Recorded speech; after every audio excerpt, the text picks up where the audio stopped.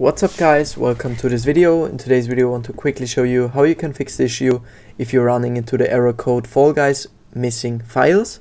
That's the topic of today's video, so just stick around if you are interested in that. But before we start right into the topic, I would really like to mention something. You guys would certainly make my day if you could leave a like, comment and subscribe to my small little channel. It would mean the world to me, so thank you very much. But let's start right into the topic. What do you need to do in order to fix this issue? First of all, just open your Epic Games launcher as you normally would, and then just also sign in. And then head over to your library and click on the three dots, add your Fall Guys installation, and then click on Manage. And here, make sure to, first of all, turn on this auto update function here. Make sure to turn this on. And then at installation, click on this folder icon here, right next to uninstall.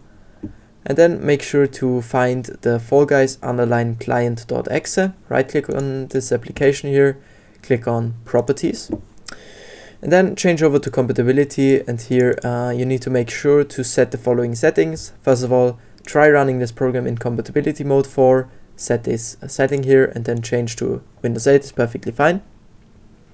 And then down here also try disabling the full screen optimizations and try running this program as an administrator every time you launch it, and then click on Apply.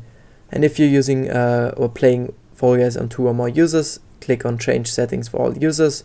If not, just click on OK. And then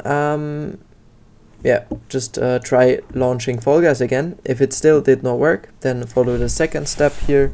Open your settings, or no, we can already head over to add or remove programs faster. And then when this list with all of your programs loads up, type in Epic, and then you need to make sure to deinstall the Epic Online Services. So just on these three dots here, click on these, and then just click on uninstall and click on uninstall, and then just follow the uninstallation steps, and that's already it. That's how you can fix this issue. Really hope this helped you guys. If you've got any questions, just let me know in this comment section below, then I'll write you back as soon as possible and we will surely find a solution. But that's it. Thank you so much for watching. I wish you a wonderful day. See you in the next video. Bye.